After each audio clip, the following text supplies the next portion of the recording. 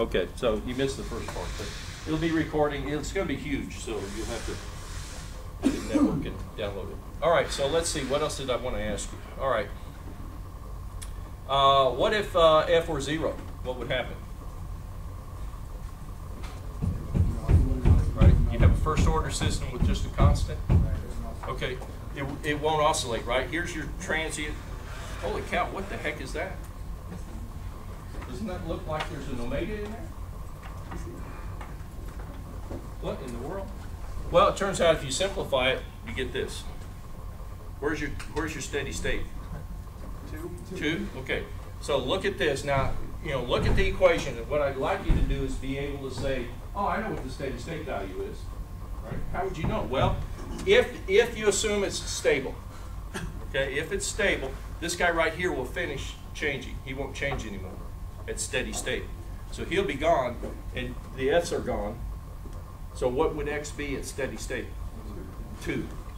See how you can sometimes, if it's easy and you can look at the equation, hey, look at the equation, give me the answer 2. That's what I'm looking for, right?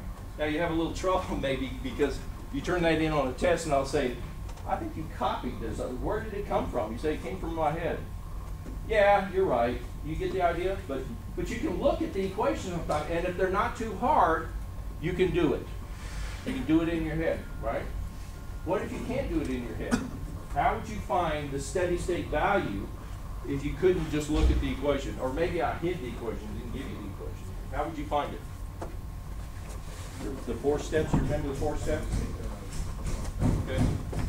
It only records what shows up on the computer, so it's not going to record this. Right? But put this in your notes. Remember, if you want steady state solution for a constant, what do? You get a transfer function. That was step 1, right? Can you get a transfer function for this for me? Here's the equation. Can you get a transfer function for me? How do you get it?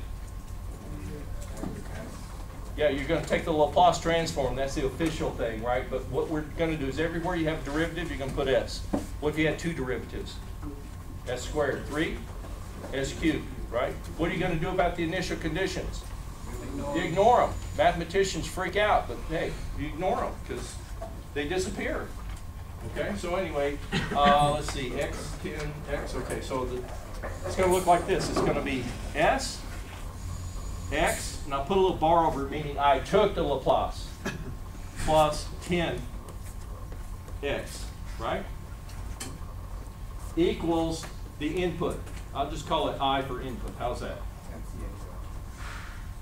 Can't see it? There's always one in the front. How's that? Better? Okay. All right, so now what's the transfer function? Always output divided by input. And should you take 30 minutes to get these transfer functions? No, you should be able to take 3 seconds to get these transfer functions. That you always do it the same way. And you ask me a question later, I got your answer. Okay.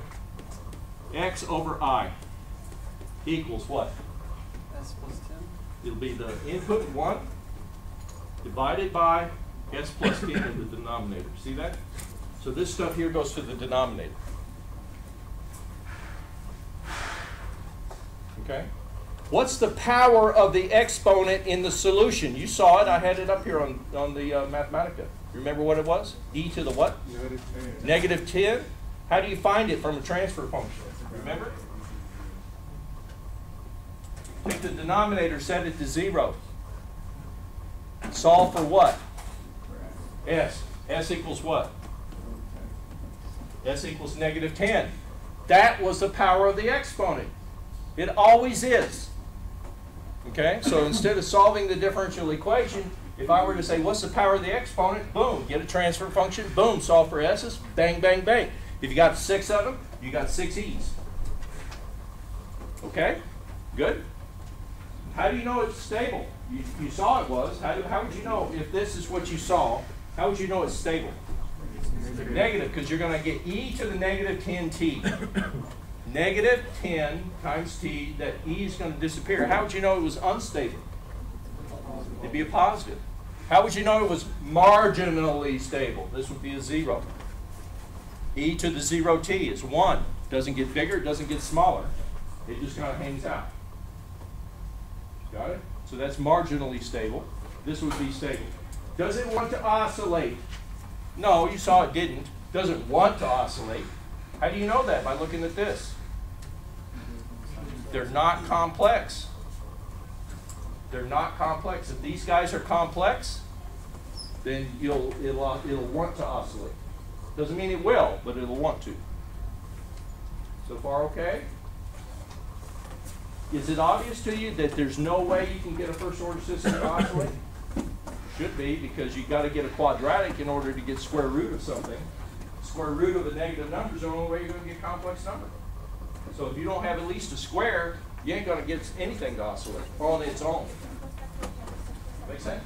Okay. Let's get back to finding that steady state value for a constant input. How do you do it? Step 1. You solve for what you want.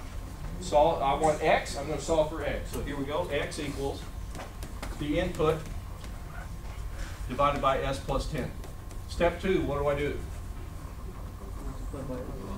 Well, that's step 3, but I'm glad you remembered. You replace the input with the Laplace of the input. And how many inputs, when I ask you to do this, how many inputs are you going to have in this class? 2. I'm going to hold you responsible for 2. And what are they going to be? Constant and a ramp. And I'll tell you what a ramp would be good for it in a little bit. Now, you go out and you work for the Navy. They're going to do sonar. Bing, and they send out these ping, ping, pings, right? They want to make sure that if they ping somebody, that person or that thing or whatever, the enemy, doesn't ping you back and they go, oh, well, okay, I heard it. Right? So what they'll do is they will output some sort of weird sound. Weird sound. And they want to know, what should I receive back? Well, they need the Laplace transform of their input. Is it a constant? No. Is it a ramp? No. It's some weird, crazy thing. And how do you do that? You go to Mathematica and you say, give me the Laplace transform of blah, blah, blah, blah, and you type it in, and then you use the procedure, or you go to a table of Laplace transforms. So the input can be very complicated, and the method works. I'm going to hold you responsible for 2 of them, okay? And figure that if you do this work, and if you do this work, you'll do complicated ones, and hopefully you'll learn it. But everybody's going to have to be able to do 2. Okay, what's the Laplace transform of a constant? S. 1 over S. It's 1 over s times the magnitude. What was the magnitude? Do you remember? The constant. Yeah, what was the constant? You remember? F. It was 20. It was 20, wasn't it? Yeah. So this would be, the Laplace of this guy would be 20 over s divided by s plus 10. Now, what's step 3? Multiply by s. Don't ask me why, it's a theory. Okay, multiply by s. Step 4, take the limit as s goes to 0. So that guy and that guy cancel off. S goes to 0, you got 20 over 10. What's the answer? Is that what Mathematica told me? Yeah. Okay. So if you have one and you can't spot it, that's a technique to find constants or ramps. Okay, so why do you have constants? Okay, suppose you have, let's do something violent since, the U.S. is bombing everybody. Okay, so let's say you want to launch a missile and you want to hit a stationary object. Okay? And what you want to do is you want to have an input that says, you want your missile to land at a known at a constant value. Of course, it's 3D. I understand that. We're only doing one, but it's basically a constant that you want to hit. So what you're looking for is what's the steady state error, or what's the steady state location. So if you got a bunker 10 feet from you, you don't want to land the missile at 9 feet. Well, maybe you do. Maybe it's a big missile, right? But you want to land it at 10. Dead nuts on, correct? So you would use an input of a constant. Suppose you're it's a truck and it's moving at a constant speed. Now what do you want to do? Linear. Yeah, the position is changing as a linear function of time, right? So now what you want is an input that's a straight line. The slope would be the speed that the vehicle or whatever is hitting. So then you launch it, kaboom, right on the money. What do you think you would do with a parabola? Constant acceleration, right? So, you know, you're shooting an airplane, the airplane goes, holy cow, and he hits the gas and off he goes, right? You want to hit him anyway. So you would want your system to have a good steady state value when you have a parabola. Okay? What is zigzagging? What's your input, right? So anyway, you get the idea of what these inputs, different inputs are for. If you want something, you know, safe, you have a robot. If you have a robot and it's going to come over here and pick something up and then move it over here and set it down, you want constant inputs. Because what you want to do is get the hand over the coffee cup, not 2 inches beyond the coffee cup, at the coffee cup, pick it up. Suppose you had the coffee cup on a conveyor belt. That would be a ramp. So what you do is you tell your robot, I want you to do a ramp input, and I want the steady state value to be equal to where the cup is. Right? No violence there. Got it? So you get kind of the idea of what the inputs are for? Okay. I'm not going to ask you what they're for. I'm going to say, I want the steady state value. I'm just seeing if you can do the math. Would I do the math for something like this? No, it's too easy. But on the exam, I'm expecting you to show me you can do the math because I'm trying to get you ready to do the hard ones. Okay? So that's what it's for. Okay, so you can do the steady state, right? All right, let's pull up the Mathematica and let me keep asking you questions.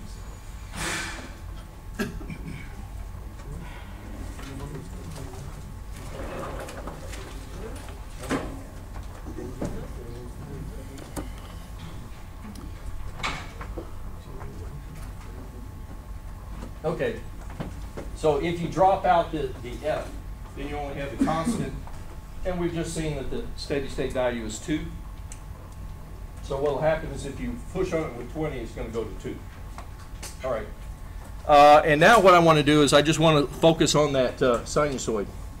So just to keep it simple, I'm going to use 0 initial conditions.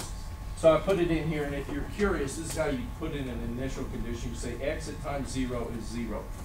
So there's my 0 initial condition. I ask it to solve for x and time, and here it is. Okay? So let's take a look at that. That would be the solution when you have 0 initial conditions. Notice the C1 is already factored in. It's a little harder to see where the transient is when you do it this way. It's much easier when you have that C, because you can spot it right away. Notice that not everything disappears because you see the e to the minus t here, and there's the e to the 10t here. So when you multiply it through, this stuff over there stays, this stuff over here disappears. It looks weird, but, right? Hey, I didn't write Mathematica. I just use it. Okay, so what I would like is I would like to see what this does for various frequencies. Now, I'm going to do the plot. I'm going to say solve it, solve it, solve it, solve it. But before we do, I just want to ask you, what do you think is going to happen? Let's say, for example, this frequency right here, omega, I write W, this frequency that I'm forcing it with, suppose it's really, really slow. Real slow. So the sine wave is maybe over a day. I mean, it's going slow. What do you think is going to happen? What would the response of the system be?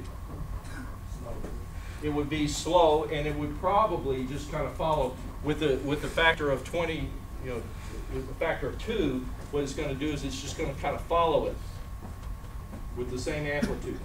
Does that make sense? What would happen if you sped that up and you started going really fast with this omega? What would happen now?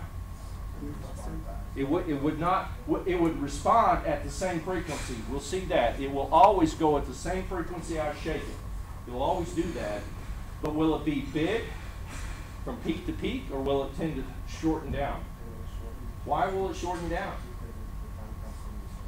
Very good. The time constant. See, what will happen is the sine wave comes on and says, hey, come on, let's go. We're going to come up here. And he says, okay, I'm with you.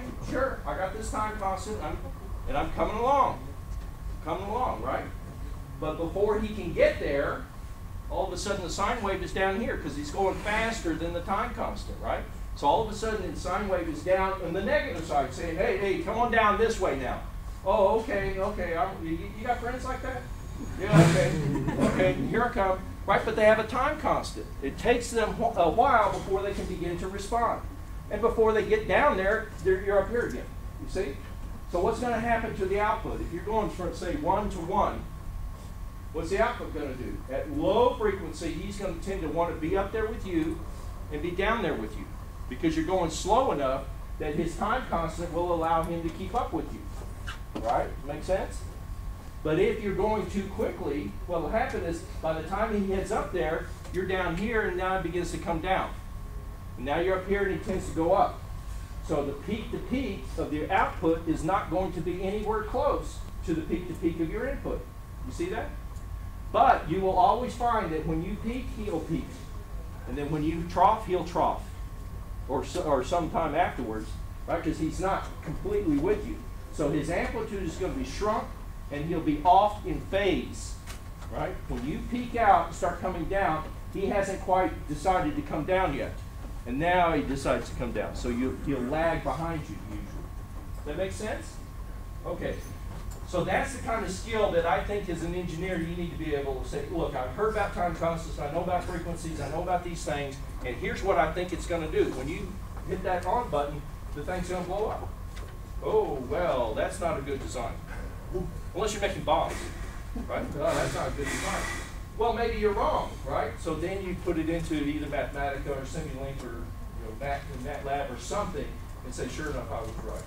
But when you're designing things, you want to be able to think of solutions. How can I make this work? And for that, you need to be able to say very quickly, it will or it will not, or this is my prediction. This is what I think it's going to do. Rule that out. Rule that out. Get the idea? So hopefully you'll be designers. Okay, let me prove to you that it kind of does that. Okay, so here we'll plot this output, the answer. I'm not sure I executed it, so let me execute it all.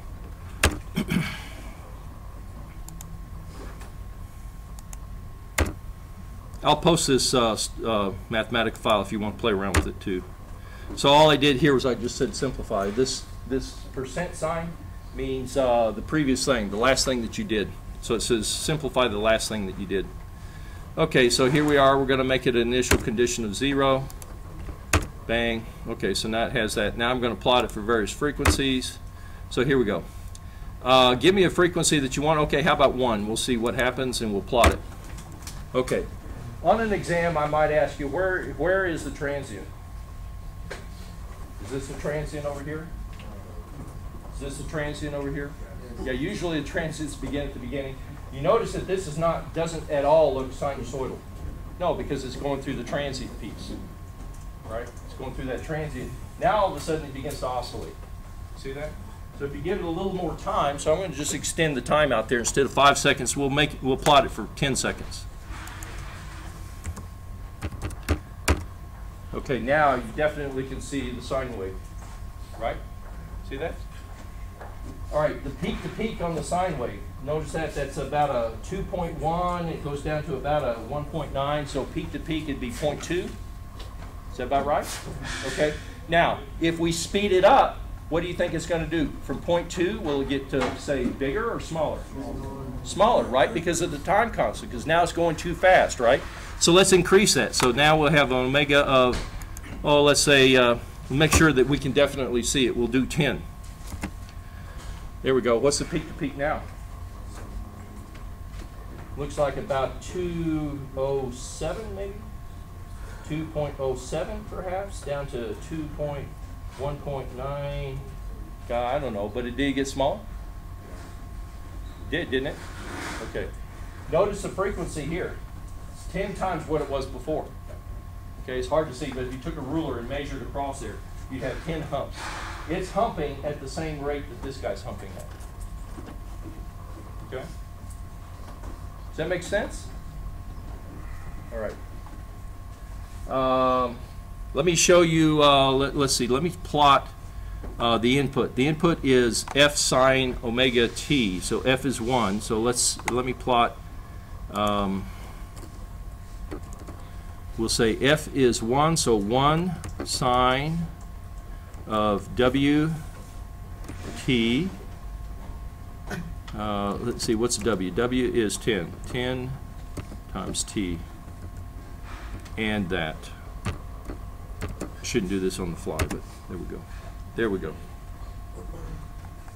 Okay, so this red is the input. Notice that every time there's a hump, let's count them. 1, 2, 3, 4, 5. 1, 2, 3, 4, 5. I'm basically saying, right?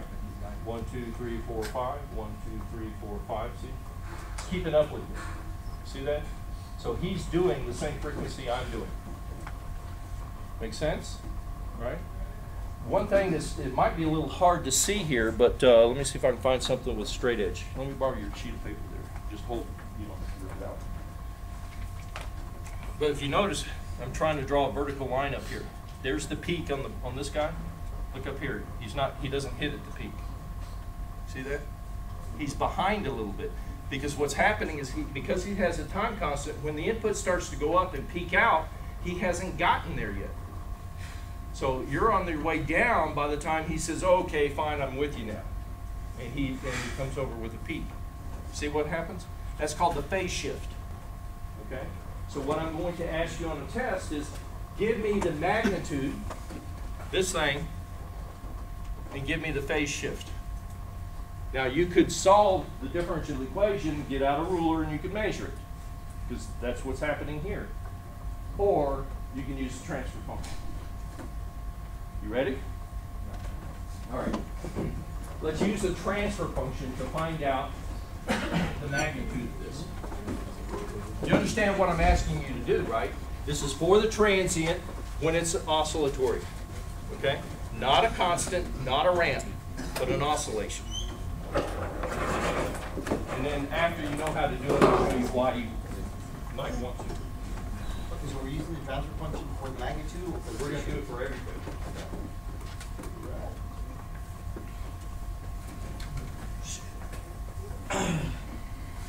Okay, so here's my transfer function, right?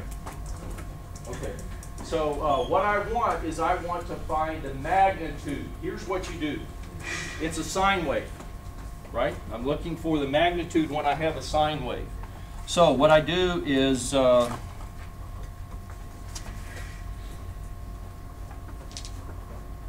everywhere in your transfer function, everywhere you have an S, you put in I, the imaginary number, times omega. Okay? So in the numerator, you got any S's up there? Now I know this is black magic. I know it's black magic. There's theory behind it. You don't want the theory. I don't like the theory. I forgot the theory. But it works. Okay? 1 divided by, okay, you got any S's in the denominator? Okay. Right there. So you say imaginary number omega. This is the forcing omega. Let me put a little F underneath. That is your input forcing omega. Whatever frequency that is, that's what goes in there. All right? Plus 10. Is there any S in the 10? All right. Now you find the magnitude of these. Here's how you do it. Okay? Take careful notes. I'm not sure this is in your book. Okay? What you do is every single term in here, what I'm going to do is draw a picture. And I'm going to draw a picture on a real and imaginary axis. The real always goes horizontal and imaginary up. You don't have to, but this is the way everybody else is going to do it. So when you look at, or if you turn something into your boss and you have it backwards, they're going to go, what? Where did you learn this? You know, cut it out. So anyway, we draw real that way, imaginary that way, just because that's the way we do it. Okay? And then what we do is we come in here and we draw a picture of this. How much real part you have on this and how much imaginary do you have? all real. All real? Okay, I'm going to draw a picture and I'm going to say this is a vector and it goes like this. I'm going to offset it a little bit. There it is, and it's the length of 1. The magnitude of him is 1. His magnitude is 1. Got it? How long is that vector? 1. Okay. Then I'm going to draw a picture of this guy. How much real part does he have?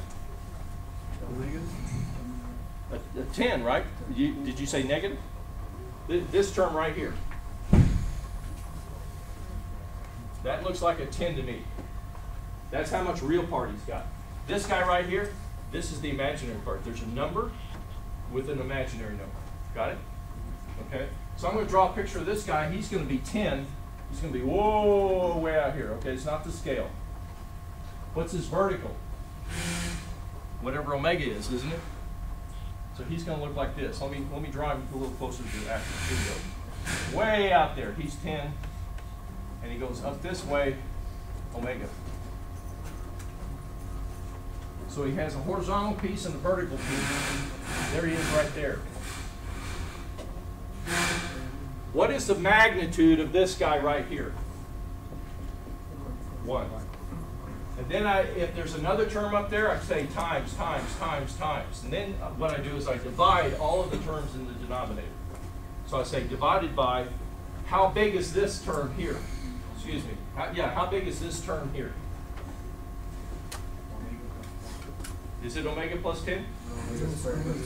Very good. This is a vector. How long is the hypotenuse? 10 squared plus omega squared square root. Isn't it? Yeah. So this guy is square root of 10 squared plus omega f squared.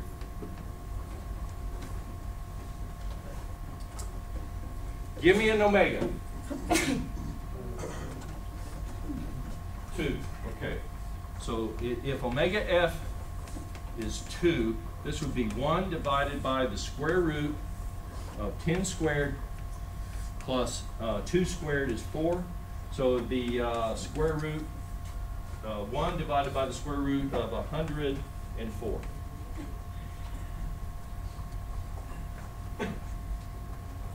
Let's see if Mathematica agrees with us.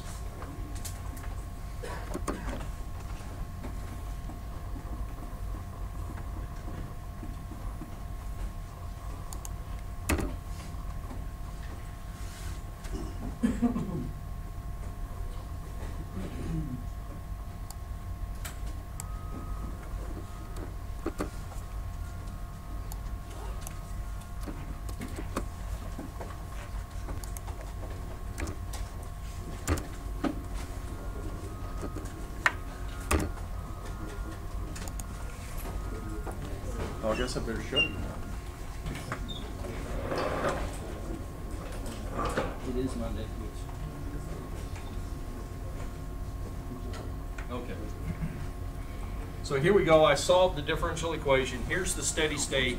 I take the steady state, and all I did was I cut out this right here, highlighted it, copy, pasted it here, and said that's my steady state answer.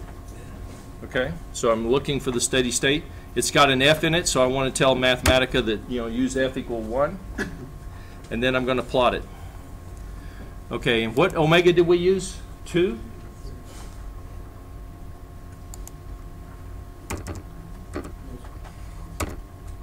Okay, we'll have to move this, come on. We'll make this say 20, so we would see. There we go. So the amplitude is from 0.1 to 0.1. Okay, using chapter 6, here's what we're doing, and I'm getting the magnitude, and it says that it is 1 over square root of 10 times square root of 2. Is that the same thing? It is? Yeah, I think it is. Okay, so they're saying it's the same thing, right? So up here, what is the, let me get a number. Okay, put in omega equal 10, give it to me as a decimal. Whoops. Okay, let me execute. Oh, no, it was 2. I'm sorry. Omega was 2. 0.098. Is that about what we're getting? 0.098 on the graph? Come on, plot.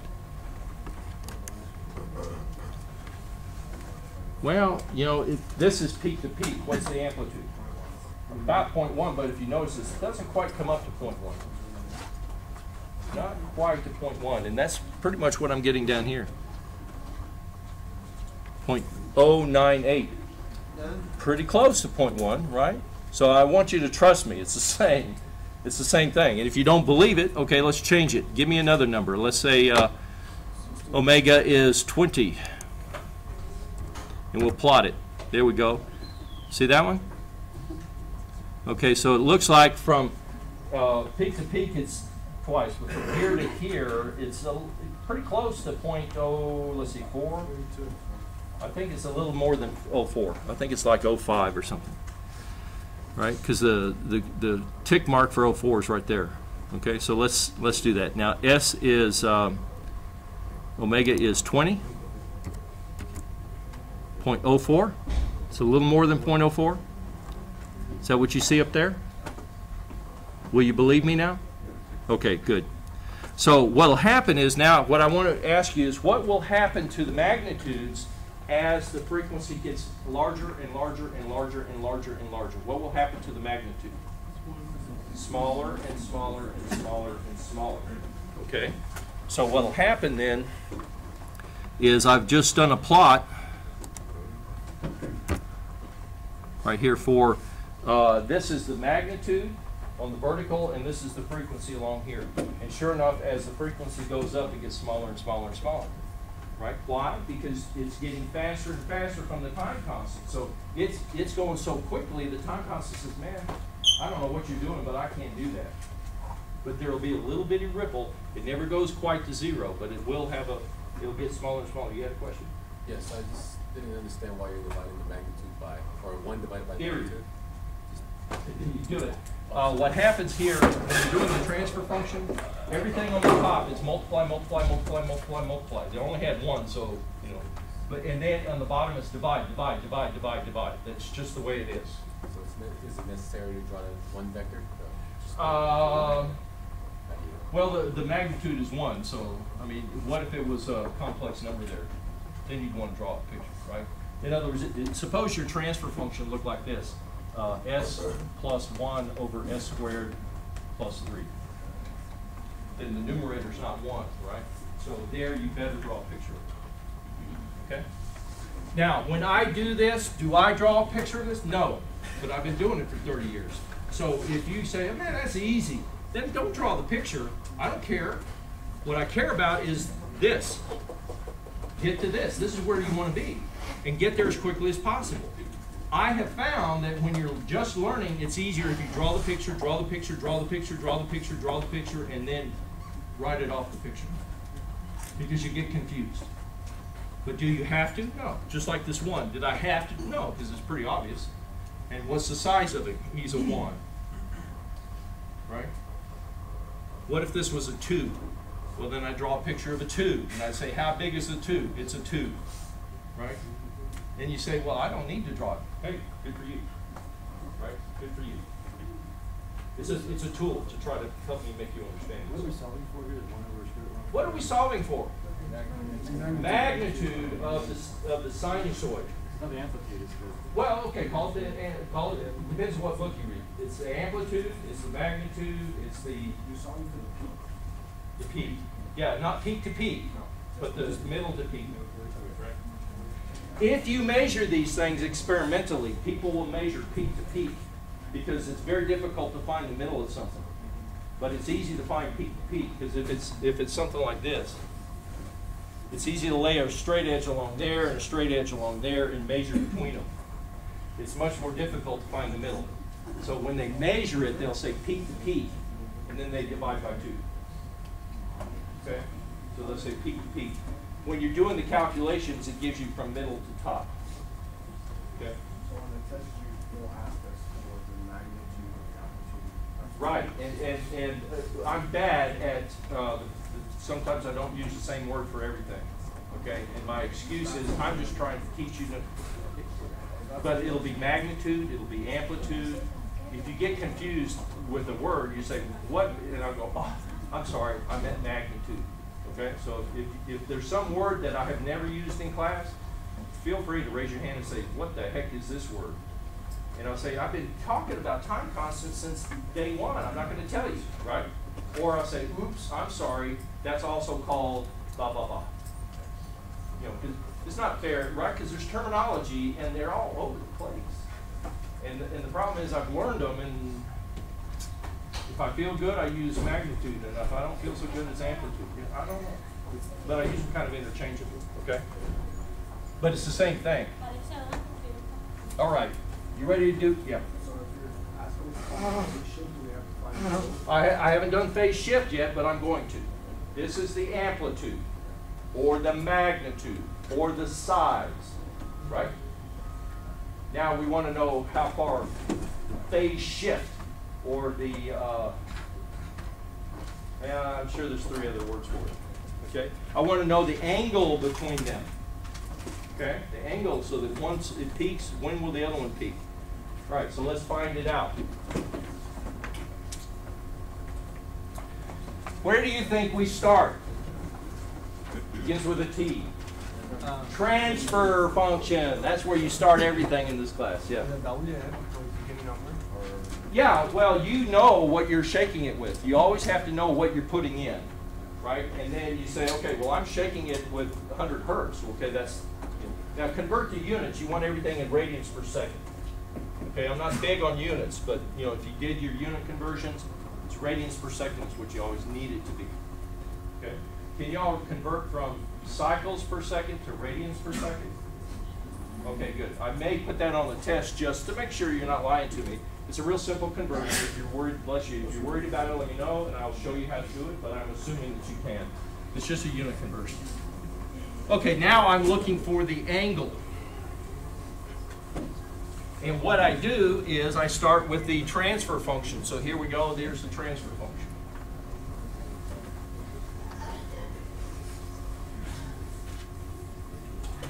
Okay, let me just erase it. Here's the transfer function. Step 1, everywhere you have an S, you're going to replace it with I omega.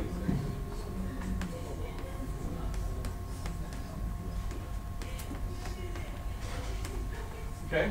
Step 2, you're going to draw a picture of all the terms. Okay? 1, you're going to draw it over here. There it is, that's a 1. Draw a picture of this term. Okay, it's 10 to the right and omega up. So it comes over this way and up. So it's like that. This is 10 and this is omega f. Okay. Then you find the angle of each one of these vectors. The angle is measured from the positive real axis counterclockwise.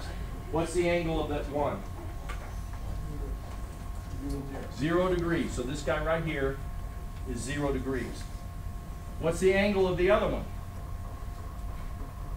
You got to pull out your calculator, and it's the inverse tangent of omega f over 10. Boom, boom, boom, boom, boom, right? Simple. Positive angle, right?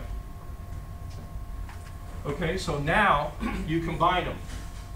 Everything in the top, you add. Magnitude, you multiply. Angle, you add. Why? There's theory. What? You don't want it, but you add. Okay, what's the angle of this guy? 0. Minus. Let's get all the guys in the denominator. There's only one. What's his angle? Oh, it's the inverse tangent. Omega f over 10. Okay? So you can punch it out. As the omega changes, the angle's going to change. Kind of makes sense, right? So if the omega is really, really small, what would this angle be? Omega f is real small. 0. It'd be 0, right? Because this is small angle over 10, small inverse tangent. This is a real small angle. Okay, so this guy ends up being 0. So the difference is 0. So basically, if you go slow enough, the output will follow you. When you peak, he peaks. When you trough, he troughs, right? Why? Because he's got plenty of time to keep up with you. He's got a time constant, but it's okay, right? It won't be ever 0, because if this is anything other than 0, there will be a small angle, right? And it's a negative, isn't it? So he'll be behind you a little bit, right? He's not anticipating where you're going to be. He follows you, right? So his angle will be a little bit behind you. Okay, what if he ends up so far behind he's over 180? Well, then we say he's leading. He's always behind you, but it looks like he's in front of you, right? Because he's so far back there. It's like he peaks and then you peak. He troughs and then you trough. Well, no, his trough was from your previous trough, right? But he's so far behind you, it just looks funny. And so then it looks like he's ahead of you. Okay, so we'll say he's leading. Okay, so far behind, it looks like he's leading you. But they never lead. They can't anticipate what you're going to do. They just respond to you. Okay? Because the theory says everything on the top is added, everything on the bottom is subtracted. Stop by the office and I'll prove it to you. Yeah, it happens. I mean, you know, the thing about theory, the way I always saw theory, it's like, okay, thank you very much. It works. Why didn't you just tell me that? Why do I need all that theory? Well, if you're a PhD and you're writing, you know, journal papers, or you're trying to find a new way, a better way to do something, the theory is important. If you're just going to be a practicing engineer, you use the tools that somebody developed for you, so use the tools. So if you go to graduate school, stop by and do the theory, okay? Because then you're going to have a different kind of job, right? You need to build better tools, not just use them. Does that make sense? So my philosophy is, undergraduate, I'm going to teach you tools so you can make money, right? And share it with me. Okay, so now you can find the angle, you can find the amplitude, the magnitude, right? Feel comfortable with that? Now let's just practice it. How about a second order system? You want to do second order? Yeah, we do. Okay, all right, man. I love that enthusiasm. Fantastic. Okay, let's do a second order system.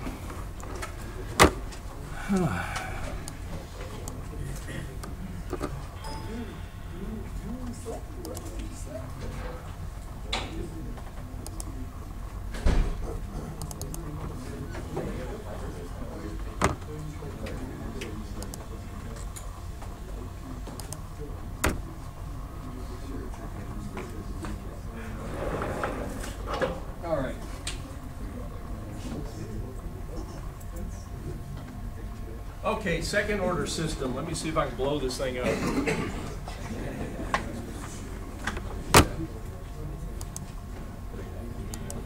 Is that big enough or bigger? Bigger? That's unstable.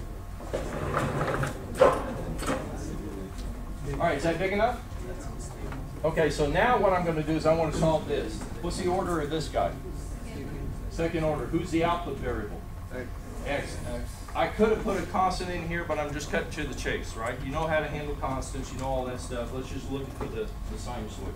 What do you think is going to happen when you do this? Will it have a tendency to oscillate? Yeah. How do you know? How do you know? Omega. Very good. Very good. Remember that second order form? Second order form. Is this a second order? Yeah? Is it in the second order form? Yes. Yeah, because there's a 1 in front of there, right? What's the omega n? What's the natural frequency? 1. Okay. Square root of 1? Right? Square root of 1? 1. Okay, what's the zeta? The z? 1/10. Yeah, 2z times 1 equals 1/10. 2z times 1 equals 1/10, right? So z equals 1/20. Does it oscillate with a z less than 1? Yes. Yes, anything with a z less than 1, it will have a tendency to want to oscillate. Okay, what's the natural frequency? 1 radian per second. So if this were an exam, you nail it, right? I said, what's the damping? It's 1/20. Everybody okay with that? It's called underdamped. I think I said that before. It's underdamped, right? Okay, so it does have a tendency to want to oscillate. What's going to happen when I shake it? Keep shaking. It's going to oscillate, right? What frequency? This is a 1. What frequency? If I put in a 10 right here, what frequency is it going to oscillate at? The 1 or the 10? Huh? With the 10, yeah. Okay, so let's do this. Here's the solution right here. Here's the solution right here.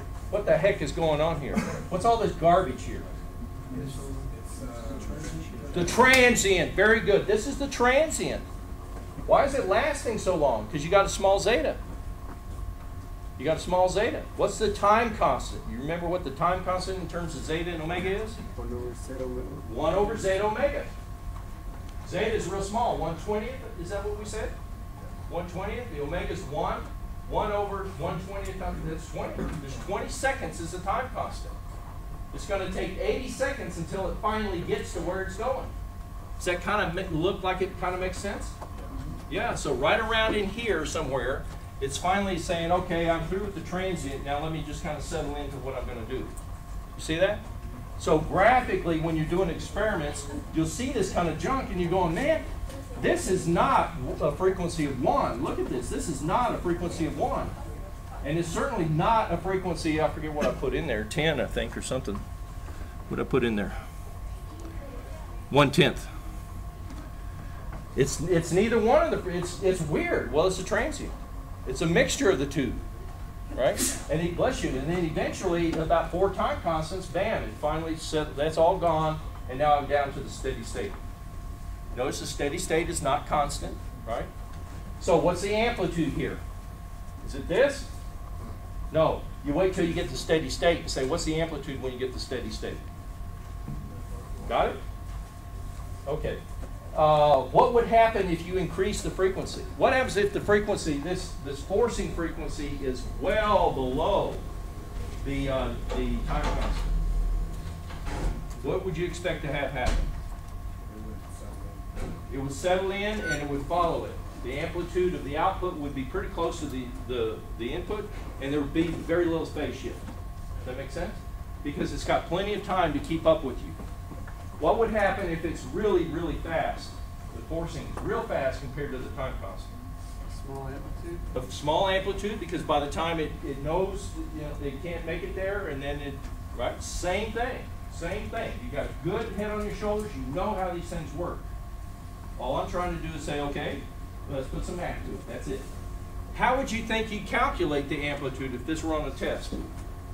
I want the amplitude of the steady state solution. Use the transfer function. Man, somebody's learning. All right, so let's start with, I'll look over here and I'll go back to the differential equation. We'll write the transfer function.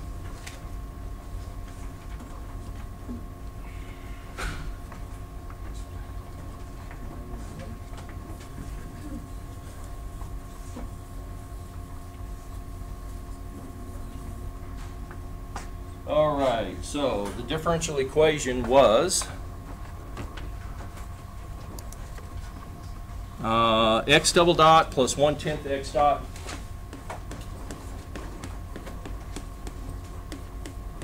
plus 1x equals f times the sine of omega t.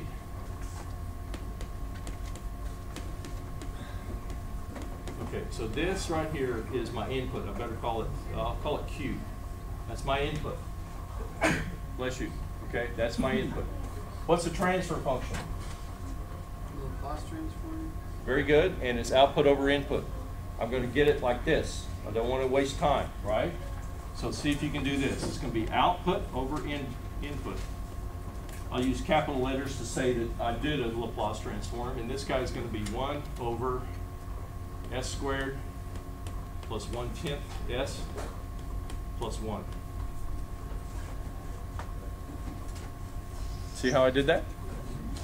Now you can put in as many steps as you want, but this is where you want to go and start. You don't get any credit on the exam until you do more than this, right? So you want to get there quick.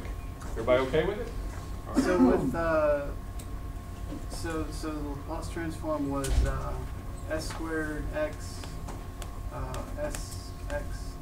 Yep, 1/10 s x. And then what is it just for x?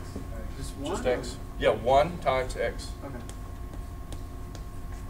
So it's like taking a derivative, except instead of dots, it becomes an s, right? And then you have all that other junk, the initial conditions. We ignore that. Okay, and then if you notice, you take kind of a cross multiply or whatever. Everybody okay with that? Okay, good. Now, what do? Yeah, if it was a constant that I wanted the steady state of, I would put, you know, those 4 steps. That's not what I'm doing. I'm doing sinusoid. So everywhere you have an s, you're going to plug in I omega. Okay, so this is going to be 1 over I omega quantity squared plus 1/10 I omega. This would be the force of that omega plus 1. Oh, by the way, let me just make sure. I think you do know this, but how would you, if you had this, how would you find the time constant? Set that equal to 0. Yeah, so you set this equal to 0. And you solve for your s's. Let me ask Mathematica, because I don't remember the quadratic formula. If you all do, shout out the answer. Okay, so I'm going to say solve s squared plus s divided by 10 plus 1 equals 0. Solve it for s. Bang, and show it to me as a number. Boom. And it says that the two S's are minus 0.5. S equals minus 0.5 plus 0.998 I, and negative 0.5 minus 0.998. Okay. Is it stable? Why not? Not the imaginary, right? What you're looking for is, if I say stable, you look for the real part. Write this in your notes. If I say stable, you're looking for the real part of the S. Here's the real part of the S. Is it negative? Okay, then you get an e to the negative something t, it's stable. Okay? The fact that it's imaginary, all it means is I want to oscillate. I want to oscillate. That's all it means. What's the frequency of oscillation? 0.998. Might as well be 1. Get the idea? Okay. What students will do is they'll say it's unstable. They'll look at this one here and say there's a positive guy right there. It's unstable. No, you'll always get them in pairs. They will always come in pairs because it's always the quadratic formula, and they always come as plus or minuses. They always come in pairs. Don't look at this and say it's unstable. It's nothing to do with stability. It's only the real part. So it wants to oscillate with a frequency of 0.998, Yep. and that's radians per second? Yes. Radians per second. What's the time constant? Half a second. It's negative 1 over this. If I were to ask you, draw me a root plot, you remember the root plots? You plot the S's on the real and imaginary, so you do this. Here's the real part, here's the imaginary part. Where does this lie? Left and up, right? Let's call that 1, is that close enough? So the left is 1/2 1, so it's right here and up 1/2 1, so right about there. That's this guy. Where does this guy lie? Over and down, right? So he'd be right there. They always come in pairs. They'll always be symmetrical around here. Always, always, always. They have to be, because it's always a square root that, you know, quadratic formula will create it. From this root plot, can you tell me what the time constant is? You got it from zeta and omega. Very good. Put it in a standard form. What it is it's 1 over this horizontal distance. 1 over that distance. So on the test, if I draw you a root plot, you can give me the time constant. Yes? Say that again. Okay. The time constant is the real part. 1 over the real part. The real part is this horizontal distance. 1 over that distance. That's your time constant. I'm not telling you it's any different, right? You take 1 over this. Negative 1 over this, right? That's the real part. 1 over that. So if I draw you a plot, you can say, well, I'll find that distance. Boom, 1 over that. Is it negative 1 over? What's your time constant here? Right? You remember how officially it's e to the some power t, right? And the way you find the time constant is you take this, set it equal to a negative 1. Your e is going to be e to the minus 0.5 t. So you take this, set it equal to minus 1, so it becomes a positive number. So to memorize it, you take this, change the sign, invert it. To memorize it, you take the horizontal distance, invert it. What if I give you a root plot like this? What do you tell me about that? Stable or unstable? Unstable. The real part is over in the positive part. That's unstable. I said, what's the time constant? You say, it ain't no time constant, never gets there. Doesn't disappear. There's no time constant on an unstable system. It blows up. Never gets to steady state. You see that? So you can do it with the root plot, you can do it with the S's. It's all the same. Depends on what you're given. Okay, back to where we were. Okay, so that you found the time constant, found all those things off the... Okay, how about this one? What do you do with this? You draw a picture of them. Okay, so...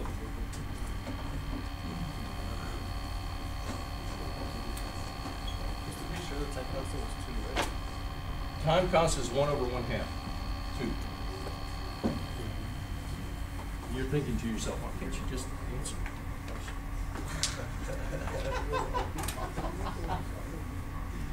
Okay, I'm going to get the easy one. I'm going to draw a picture of that guy.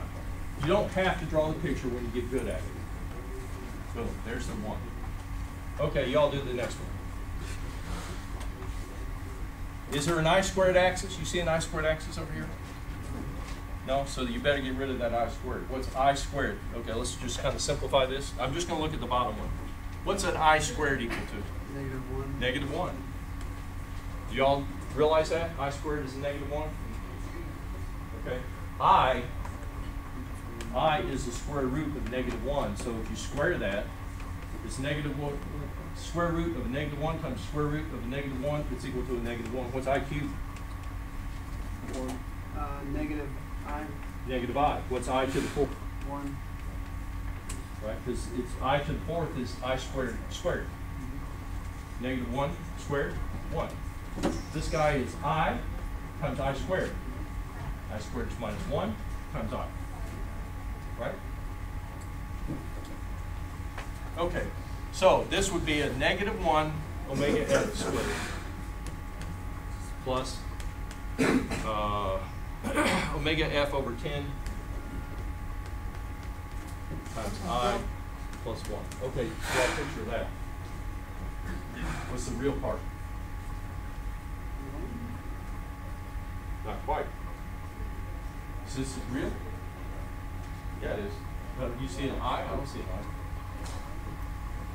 So it's a 1 minus that, right? So it's 1 minus omega f squared plus omega f over 10 I.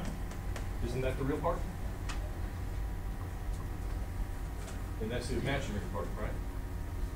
So this guy is over here. How big is he? He is 1 minus omega f squared. And his vertical is omega f over 10. How big is he?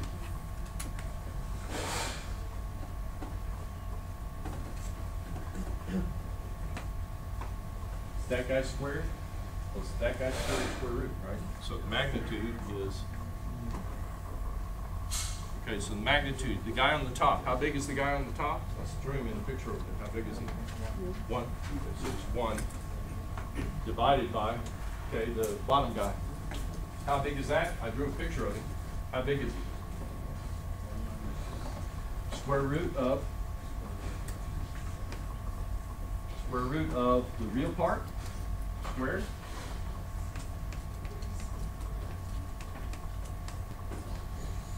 real part squared plus the imaginary part.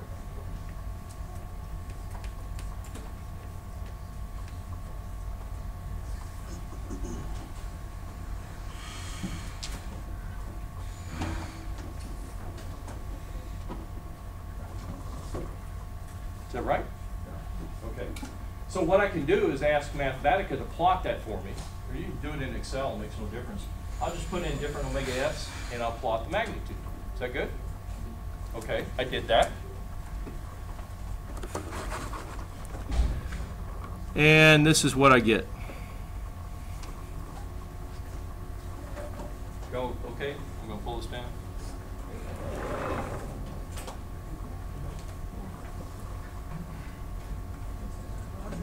There you go. Does that look like what you expected? No. What the? Over here, the magnitude is 1. Is that kind of what you expected? At low frequencies, the amplitude is the same, right? Because he's following you, right? At really high frequencies, what's it doing? I mean, if I continue it out, it will keep going. It's going to keep going down lower and lower and lower and lower. That makes sense, right? Because you're going so fast, he can't keep up with you. What the heck is going on in the middle? What in the world? This is the forcing frequency. Notice, where is this peak occurring? Somewhere around 1, isn't it? What's the natural frequency? Isn't it somewhere around 1? What's happening is you're forcing it near where it likes to oscillate. And it goes nuts, man. Just like I told you, you take a drunk, and man, it's easy to get them to get drunk, right? You take something that wants to oscillate, and you say, okay, I'm going to wiggle you at that frequency. Man, it says, hey, I love it. That's what I want to do anyway. Let me give you an example. How many of you have pushed a loved one on the seat, on a swing? Right? You gently push them, they come back, you wait for them to come back, you gently push them, don't you? Now, if you're at the end of your relationship, maybe you go, right? You gently push them. They have a natural frequency. They come back. You wait for the natural frequency, and then you excite them again at that natural frequency. And you don't have to push them hard. And before long, man, they are going like nuts and screaming and hollering, okay, I'll do anything you want. Let me on the swing. Right? Isn't that how you get them to swing? What would happen if they're stationary, you grab the swing, and you do this to them? Are they going to go very high? They'll probably slap the crap out of you. Do they go very high? No. What's happening is you're forcing them at a frequency they don't want to oscillate at. They don't want to swing at that frequency. And so the amplitude will not be very, will you have an amplitude? Yes. Depends on how heavy the person is, how much muscle you got. But yeah, you can force them to go in and out and out, right? You can force them to. But that's not what they want to do, and they will not give you a very large amplitude. That's what's happening here. If it's real fast. Now, if it's real slow, right? Like on my kids, they're lightweight. You can grab them like this, and you can push them really slowly and hold on to them the whole time. That freaks them out too, right? I'm sure you've done it, right? You push them, and you can hold them there, and then you say, okay, and then you're going to come back, and you're going to hold them there, right? You can force them to do what you're doing, right? The swing will go with you. It doesn't fall out of your hands. You with me? If you do it slow enough, what does that mean? Below the natural frequency, right? Below the time constant, okay? Do it below just like first order. They go with you, right?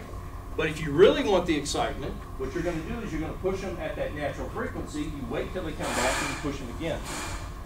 Now, if you look at the energy and you say, how much energy am I putting into this? If you oscillate them at a low frequency, like pushing the swing up and holding it, bringing it down and holding it, you're not putting energy in. What you're going to do is you're going to put a little in, right? They've got some good potential energy. Then you're going to take it back out and lift them up here, and now they've got some energy. Now you're going to take it back out, right? So you're not really contributing energy to them. You're just, putting it in, taking it out.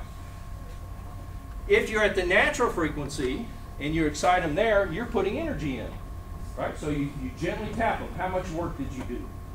Hardly anything. Because you just tap them. Small force, small motion. Small amount of energy. They gather that, they go up and they come back. Then you tap them gently again. A little further. Tap them gently again. How much work are you doing? Not much. Every cycle you put a little bitty tiny amount of energy in, and before long they're going like this. Where did that energy go? It's in the swing. So here's the deal. You want to put energy in something. Maybe you want to make a bomb, I don't know. Or you want to shake cans of paint at Home Depot, right? What do you want to do? You want to get the energy in the paint, right? So where are you going to shake it? At the natural frequency. Okay. When you shake it at the natural frequency, though, you got to be aware, what is the amplitude going to do? It goes crazy. So if you get right on that natural frequency, man, it goes nuts. And it will be shaking like crazy. And all of a sudden, if you're not careful, you're going to break something. Because it's bending, and all of a sudden it breaks off and there goes your paint. Make sense? You see how that works? Okay.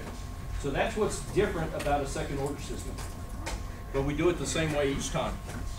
This is called a resonance. And it's a real problem when if you've got a pump, for example, if you happen to run the pump at the natural frequency, the pump will start shaking like crazy. Same thing happens with ceiling fans and all that. Right? So if you're excited at the natural frequency, it goes nuts. Okay, we'll finish this up and I'll move forward. But I think you have a good feeling for what transfer function is, what it's good for, amplitude, and turn in so I know who is on what team. And if you need help finding a team, hang around and I'll help you find a team. All joking aside, you're not an idiot if you need help.